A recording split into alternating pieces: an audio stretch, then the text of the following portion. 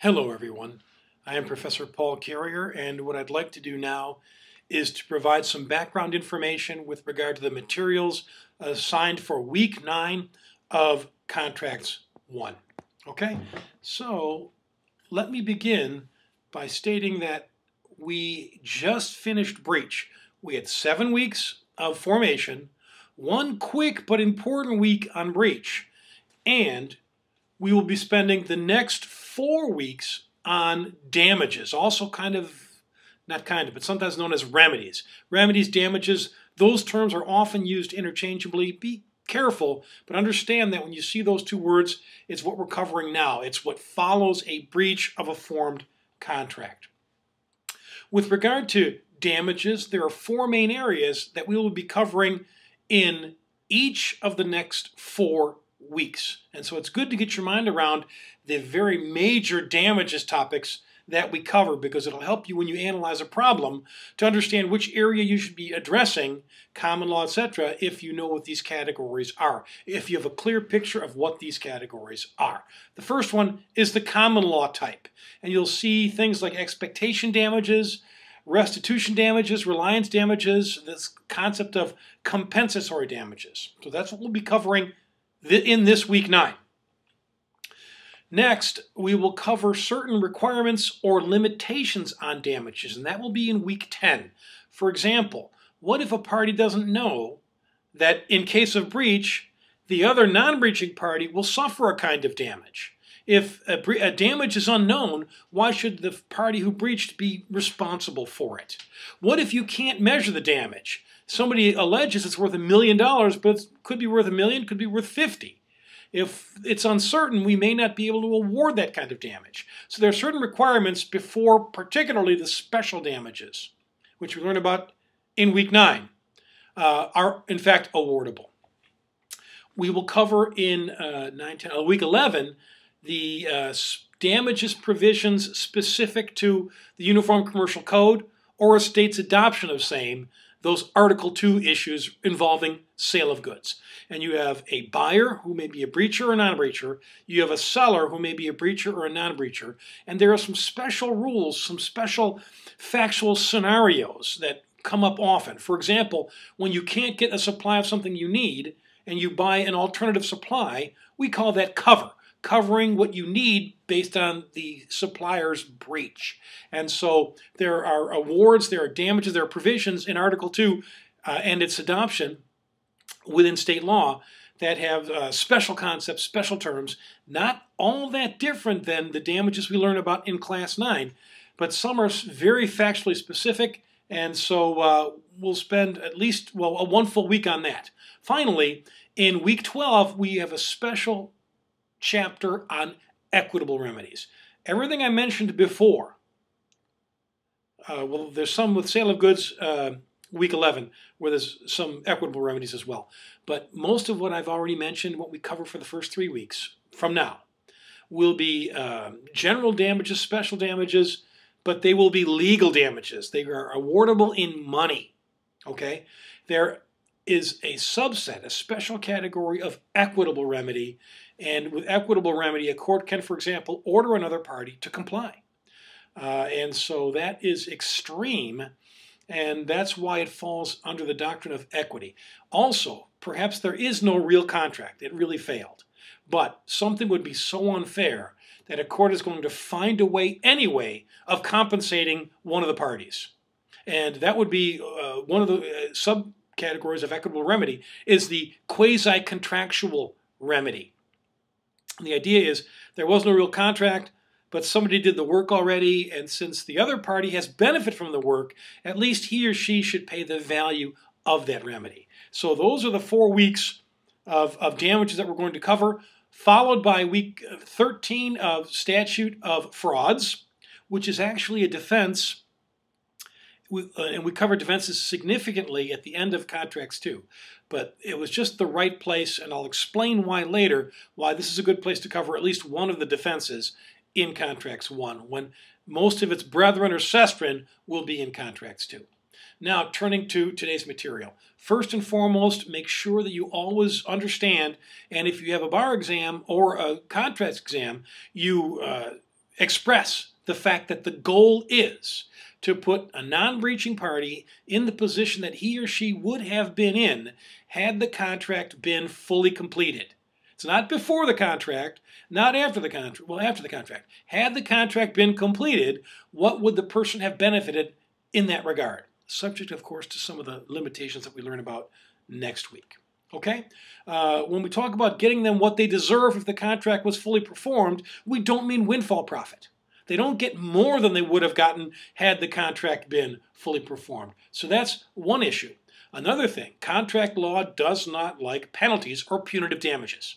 If there's a tort, if there's a crime, that's different. But in contract law, you're supposed to get what you would have gotten had the contract been fully performed. Anything above that, by way of, for example, punitive damages, would have to be by some other cause of action, which you can argue in conjunction with. For example, he breached the contract, it cost me $300,000. He also committed a tort at the same time, so he owes me another $800,000 in punitive damages. So long as you separately plead and prove the torts damages alongside the contract ones, you can get them both. But understand that a court's not going to like a punitive damages claim under a purely contractual theory. There has to be some other theory, torts, or some public policy that would allow for damages above and beyond that necessary to compensate a person as if the contract had been fully performed. Okay? We will cover the first of the general damages is, well, the first damage component is restitution. And the idea behind that is if a non-breaching party, and off the record, even sometimes a breaching party, has turned over something of value that the other party's holding, and the contract fails or something goes wrong, maybe we can't figure out with certainty what the damages are next week. Maybe there's some other problem with granting ordinary damages, but at least could the first party get that thing back? Example, there's a construction contract where someone's going to build a porch. So there's contractor or constructor and homeowner. Contractor takes all the paving bricks for the porch and puts them on site. Something goes wrong, and for some reason, other forms of damage are not appropriate. Doesn't the contractor or the constructor at least have the right to get the bricks back? If there's no other remedy, can he or she or it at least get the bricks back? Does the homeowner deserve those bricks? Probably not. That would be a good example of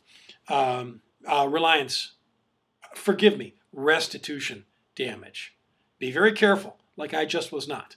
Restitution is to get back something that the other party is holding and doesn't deserve. It's often a default. When there's no other good remedy, others are usually better, but for some reason they just might not be awardable.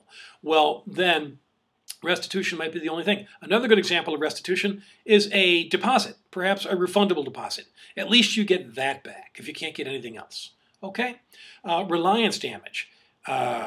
Reliance is basically the idea that if you spend money believing that a contract is going to be performed, then if that was a reasonable expectation, you should be compensated for that as well as for any other form of breach. Let's say that you're buying widgets and you hire a special truck to buy the widgets. And when you hire the truck, you rent the truck and you can't get your money back or you can't get your deposit back. Did you not rent that truck in reliance on getting the widgets? Okay, and if the widgets don't come through, you not only lose the widgets and possibly lost profits or lost value if you made a really good deal, but you also lost the rental value or at least the deposit on rental for the truck. And that was not your fault, it was the other party's fault. So restitution is also a part of the mix or a possible part of the mix. One of the real problems is sometimes you might get restitution, you might get reliance, but you won't get the general damages, the expectation damages I'm going to talk about in a minute. And so, depending on the facts, and this is somewhat complicated, you may or may not be able to mix and match all of these three. Sometimes you'll get two of them, sometimes you'll get only one, and in class, hopefully, we can make that a little bit more clear. Expectation damages. That's what you get ordinarily, things that naturally flow from a breach. And there are general ones which truly naturally flow. For example, if you lose a really good deal, they're going to sell you widgets at $1,000 cheaper than ordinary. and you don't get those widgets. You go out and buy a new source and it's $1,000 extra. That's your damage. The loss in good price, special price, is your expectation damage, which generally flows. Generally naturally flows. There are also special damages that are a little bit more tenuous. It's not like they're not awardable. It's not that they're not incurred. It's just that sometimes they're not as awardable. And let me give a quick example. Well, let me get to an example a little bit later. Let's go with a general damage. You hire a painter for $3,000. Painter doesn't do the job. You hire a new painter for $4,000. You had to pay an extra $1,000 because of the painter's breach. It's clear. You have a loss of $4,000. I'm sorry, a loss of $1,000. 4,000 minus 3,000 is 1,000. And so if the painter was in breach, the homeowner or the orderer of the service should be able to collect $1,000, which is the amount that it cost extra to get another painter to do the work. Okay? Second example, general damages could be something like a loss in value as promised versus as delivered. What if somebody delivers you a big batch of widgets and the widgets are not quite perfect, they're close, but you have to fix something before you put them into your other product? That extra time, that extra effort to fix, maybe even the performance is just a little bit less precise, that's a damage. And so you might need those widgets, you can't find another source. So if you still take those widgets, you could get the price differential, price as promised to you versus the price as delivered. There's also a very special thing you'll learn in this week with regard to property value, like construction contracts on real property, and you might get the diminution in value of the property as promised versus as delivered, rather than the cost to fix whatever that problem was. Keep that one in mind because that is a highly testable example, and it would fit under a general damage. Let me give you an example of a special damage. What if you are buying widgets and you put widgets into your blenders? And then when you sell your blenders in a foreign country, you make $500,000 profit on your blenders. If you don't get these widgets in time, you can't get your blenders in time to the buyer in another country. So losing the widgets without being able to cover it in time to fix the problem means that you lose a third party, another contract with another party, and you lose to the tune of $500,000 loss. Should you be able to collect the lost profit on that sale, which occurred because of the problem with delivery of the widgets? And then that's one where next week we look at the requirements or limitations on damage, particularly with regard to special damage. They have to be certain enough. They have to be foreseeable. The other party has to kind of know that you're going to make that loss if they do not perform on time. So there's certainty, there's foreseeability, and there's one more element I'll talk about in just a little bit. Sorry, someone's at my door. Okay. Well, so now, again, we just covered common law type damages. We've got expectation ones, general special, reliance, restitution, and sometimes you get some of those, sometimes you'll only get one of those. In fact, let me give you an example. Let's say you put a deposit down of $100, and then you rent a truck for $200. You've got $300 in expectation that the other side is going to perform. What if the other side doesn't perform and the profit you would have made on the deal is $1,000? Understand, if you didn't pay the $100 for the deposit and you didn't pay the $200 for the rental truck, you wouldn't have gotten that deal anyway, and you never would have gotten the $1,000 profit. So if the court just gives you $1,000 as your loss, you don't also get the restitution and reliance of $300. That's 100 plus 200. Because you would have lost that either way. That's a wash. You would have lost it. So you can't get your expectation lost profit and restitution and reliance. Your lost profit would have encompassed all of your damage.